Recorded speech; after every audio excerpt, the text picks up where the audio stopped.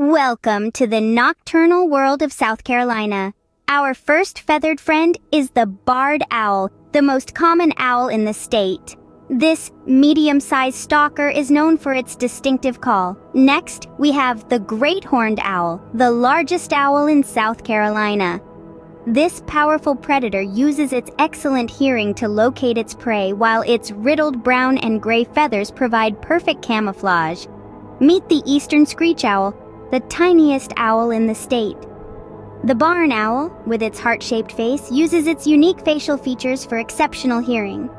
Finally, we have the rare visitors, the short-eared owl and the snowy owl. The short-eared owl, an open field hunter, is an uncommon sight, while the snowy owl, an Arctic visitor, is a rare spectacle in South Carolina's skies.